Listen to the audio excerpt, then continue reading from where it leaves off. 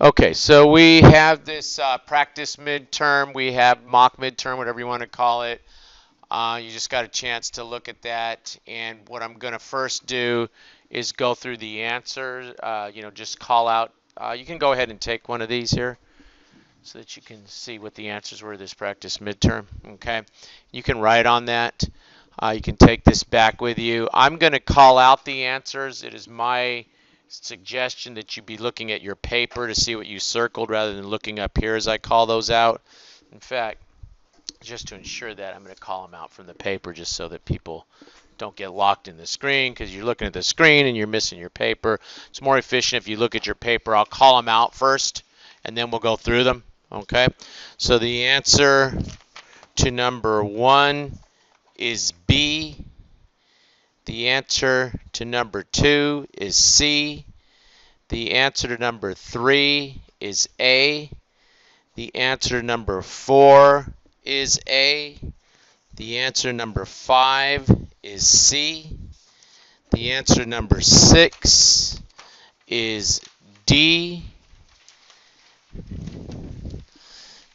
The answer to number 7 is D. The answer to number 8 is C. The answer number 9 is E. The answer number 10 is A. The answer number 11 is D. The answer number 12 is A. Answer to 13 is D. Answer to 14 is C. Answer to 15 is B. Answer to 16 is D. Answer to 17 is B. Answer to 18 is A. Answer to 19 is D. Answer to 20 is C. And the answer to 21 is B. So take a couple seconds to go ahead and see how many you got right. Count the number you got right, and then take that number and put it in the top of your fraction. And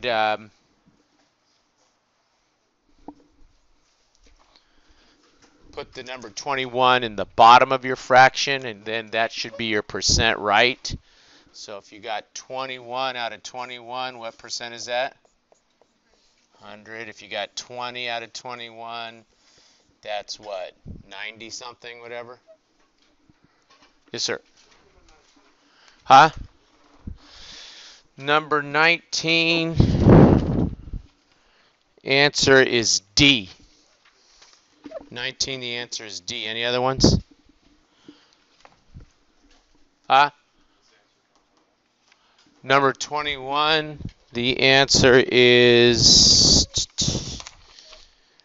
B. B as in boy. 21, the answer is B as in boy. Everyone know how to calculate your percentage, correct?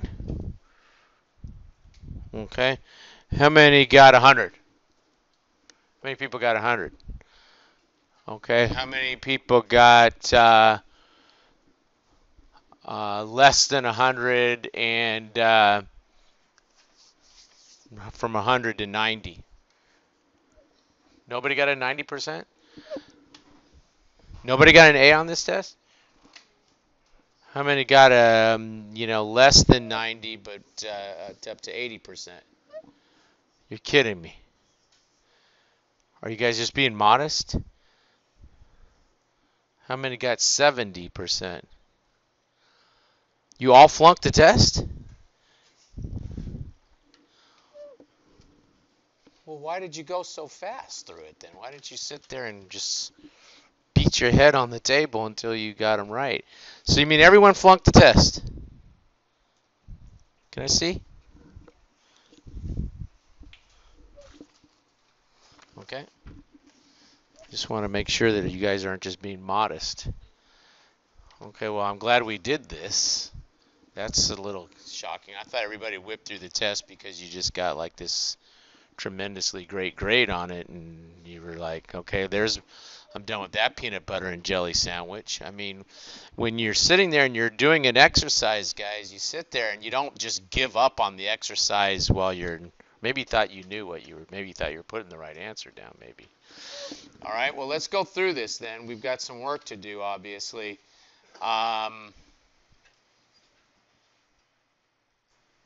Okay. So number one, the various resources used to create a company's goods and services are collectively referred to as, remember we had factors of production. So we had labor, we had what? We had real estate, and we had capital that were our primary factors of production that we need to consider. Okay, so the materials used to create services, etc., are factors of production. And I think as we went through some of the lectures, I kept mentioning, we'd say there's a factor of production, and we would call those out. Okay, so those are called factors of production. We talk about real capital, and the key word here being what? Real. No, real, like in real estate. Okay, so land, etc., is real capital. And so we say which of these is going to be real capital. The manufacturing plant is like real estate, isn't it? Like a house is real estate, a plant is real estate. Oh, did I? Okay, we'll fix that then. It should be D.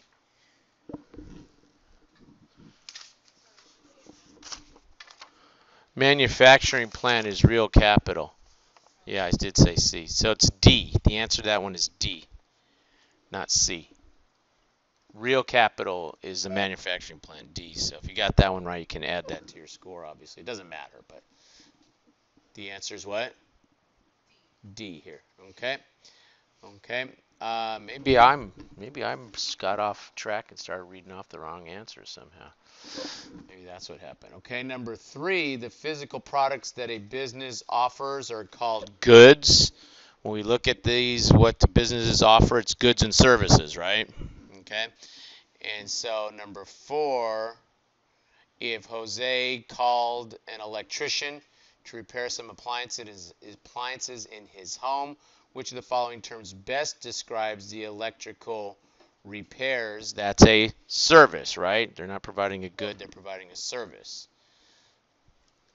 Number 5, Robert wants to upgrade his real estate company's computer system. Which of the following factors of production would Robert find least useful for his project? And real capital is not going to be particularly useful for a computer company, right? These other things, financial capital, technology, human resources, would all be considered something that's useful. Okay. Number 6, Addison wants to use her new t-shirt store to be environmentally friendly. Which concept of the green economy, with concept of green economy in the mind, which of the following business initiative would best make her business greener? Answer is what? Install solar panels, right? Okay, now that's just considering green aspect of the business. You know, I've had these solar panel people come to my house a couple times, want me to put solar panels on my house, and they start talking about that I'll start recouping my investment after 20 years. Well, I'm 54 years old, you know, that's not a whole lot of time guaranteed for me to be able to start recouping my investment on something, so I never do it. But one of the arguments that they give to me is, well, yeah, but you're going to be more greener and a better, you know,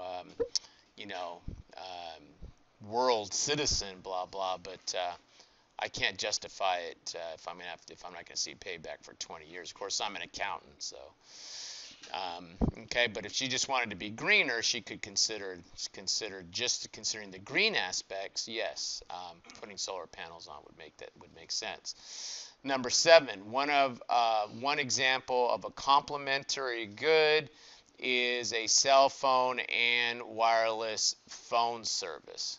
Okay, you can't really have one without the other, right? And I think we gave peanut butter and jelly in here as an example, and maybe that's more of a preference issue where you have a situation where you can't have one without the other. That's a better example of complementary. So if you were sitting and saying, well, cheese and crackers is like peanut butter and jelly, the best example here was the cell phone and the wireless service, complementary goods. Okay, a government allows some utilities, right, to operate as managed monopolies because, a lot of times there's a certain infrastructure that's necessary to provide a product like water, like electricity, and so the government allows those entities, well, really it's the government that provides water. The government owns the water systems, but for electricity like PG&E, it's a monopoly because of the infrastructure that would be necessary to provide that electricity service. You can't have 50 companies trying to compete against each other for that. Okay. This one, perfect competition occurs when there are many buyers and sellers of product that are virtually identical. And I think I gave the example in here of fruits and vegetables. You go into a store, and that's pretty much in the vegetable section. That's pretty much perfect competition. When you go to buy broccoli, you don't say, well, is this, the special broccoli from company X? You just pretty much grab whatever broccoli's sitting there, right? Okay. And remember, we said that some companies may try to move up from perfect competition by, making their products seem different. I think I gave the example in here. They mentioned avocados from Mexico or something, to try to make theirs different than others. But, avocado is an avocado pretty much. Okay. Number 10, a continuous decrease in the level of prices over time is deflation. If prices increase over time, that's what? That's going to be inflation, right? Disinflation means what? Means that the level of the rate of inflation is decreasing, even though we still have inflation. The rate is decreasing, I should say. And a depression is what? Is a very, very bad sustained recession, right? Remember, we talked about the different parts of the economy. I'm not sure what a deflection is. I know what it is in football when the ball hits one guy's hand and deflects off to the next. I think that's just some sort of way of them putting something up there to confuse you. Disinflation is when we have a decrease in the rate of inflation. So we're still having inflation, but let's say last quarter the inflation rate was 3%. This period we still inflated, but we inflate only 2% instead of 3%. That's disinflation. The rate is decreasing. Okay, number 11, the government determines the appropriate level of taxes and spending through its fiscal policy. That was fiscal policy, and the government does this when they decide to tax or not tax. And if you're paying attention to the election, if you can get past, what some rude comment somebody made at some point in time, they do, from time to time, talk about tax policy versus spending policy. And they talk about really both of those things, and they go back and forth on that quite a bit. So that's all called fiscal policy. Okay.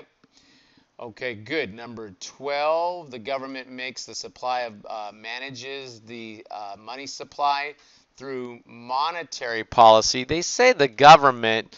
This question probably would have been more accurate to say what? The Federal Reserve is the one that really governs the monetary policy, and we talked about their various methods.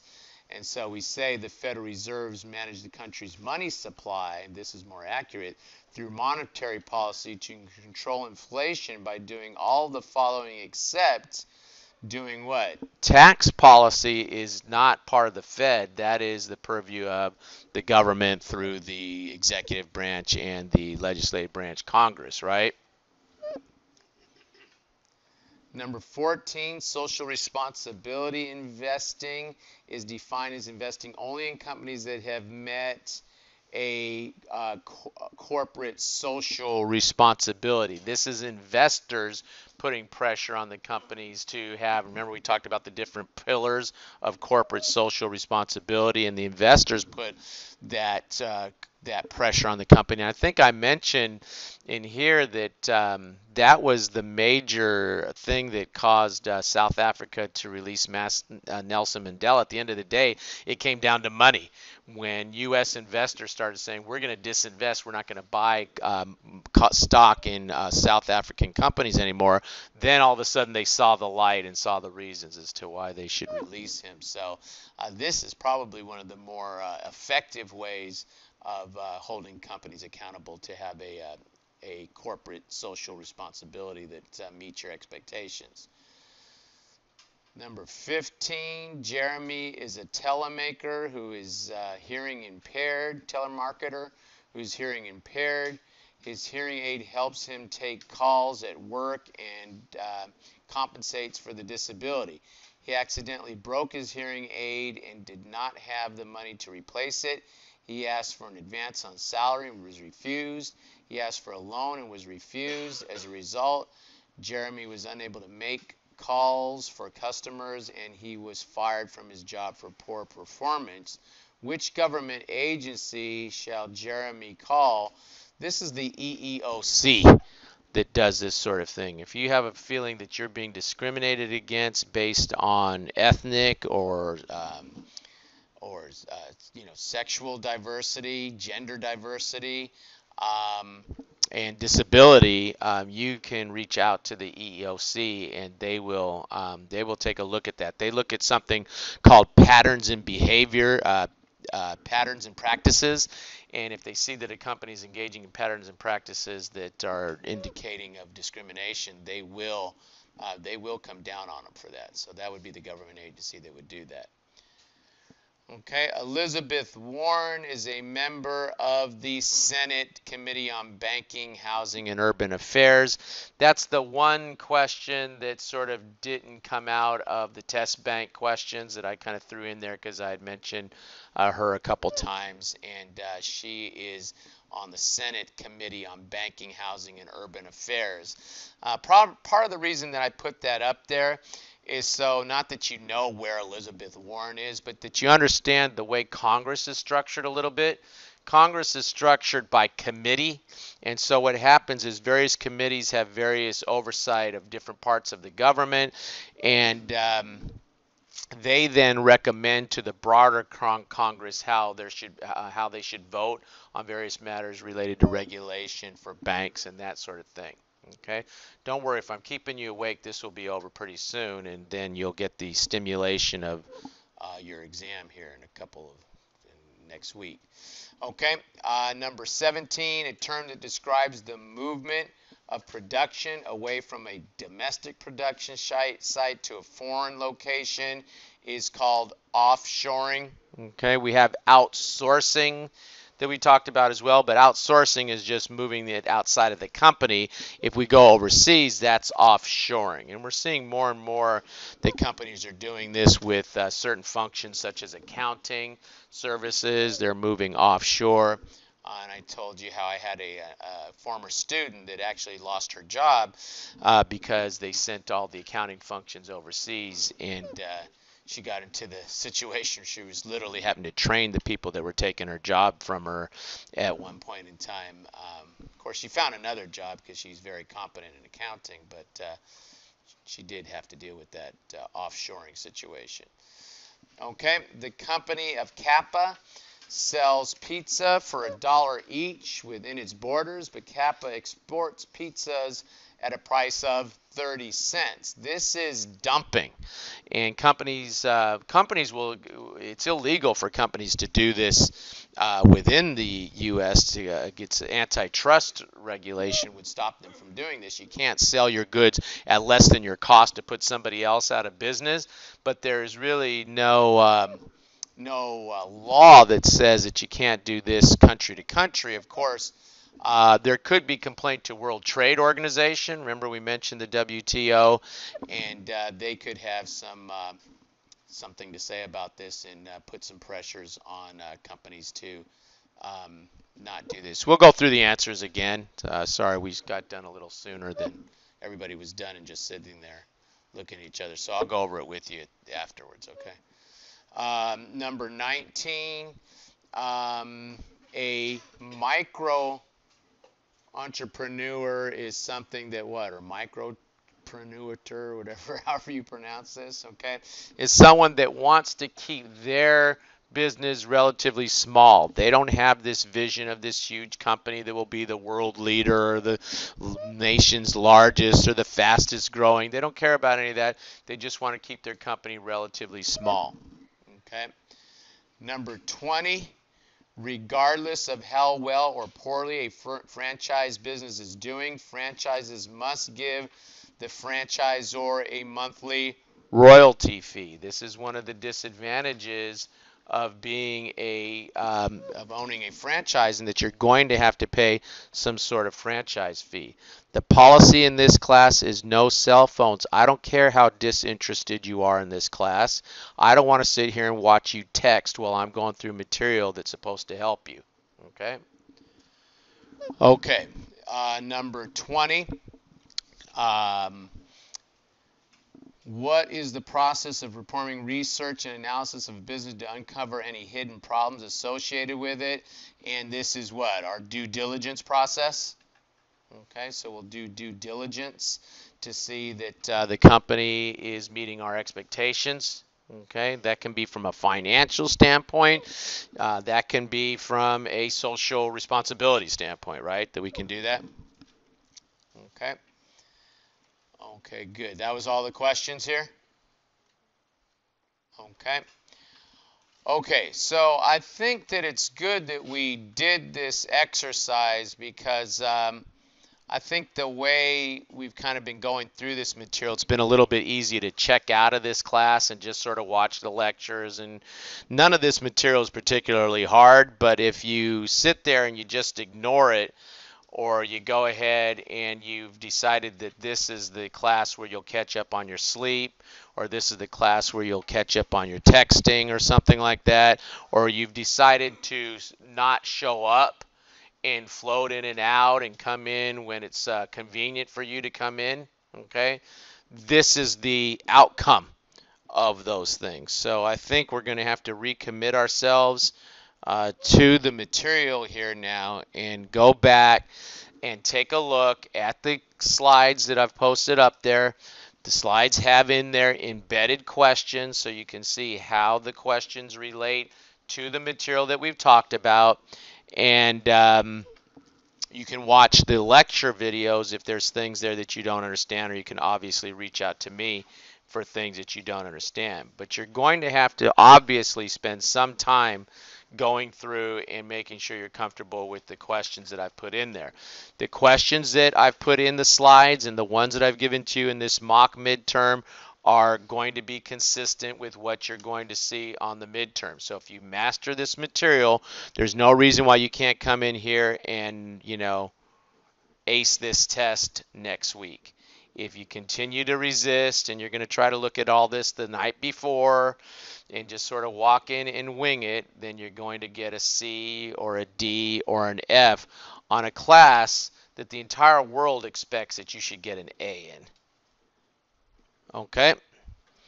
Question? So how many questions on the midterm? On the actual midterm, we will have 30 questions. I will give you the entire class time to work through the test. You need to bring the Scantron with you. It's that skinny green Scantron.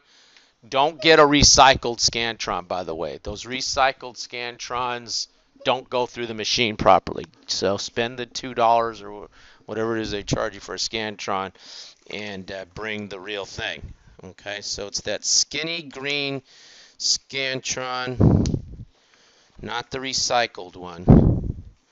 Because I had a student who told me, well, I used the recycled Scantron, and that was why the Scantron machine did a number on her Scantron, marked all her questions wrong, and I don't want to sit here and have to see you upset because you think your test wasn't graded fairly, right? Right here? Okay, this is the Scantron that you need to bring. We'll go through, and I'll give you the entire class time. If you're done before then, You're going to hand me the Scantron. You're going to sign out. Okay, that's going to be the process, and then I'll go ahead and I'll run the Scantrons. I'll put the grades up in Canvas before our next meeting. We'll go through that exam, and if we have time, we'll start on the next chapter. Whatever was it, chapter 6 now? Right, so we'll start on chapter 6. The exam goes through chapter 5, right? So when we start talking again, lecturing again, we'll start on chapter 6. For the people that I haven't seen in a while, almost didn't recognize some of you. Um, I'm telling you, you're cruising for a bruising. You're going to run into the situation where I'm going to start taking roll, and you're not going to be here, and then you're going to wonder why all of a sudden I dropped your grade or, withdrew you from the class or something like that. So I would not play with it. So far, there really hasn't been any penalty to being derelict in your responsibility to come to the class. That time is coming. I'm telling you. And it's when you least expect it. And then you're going to wonder why. Okay? So obviously, you'll be here for the test next time. But going forward, make sure you're hanging on to that discipline. Okay? Any questions? Okay, guys, you can take those tests with you. We're done. Okay? And for the folks that came in late or came back after we'd already started, hang in there, and I will go through this test with you so you can see what was going on, okay?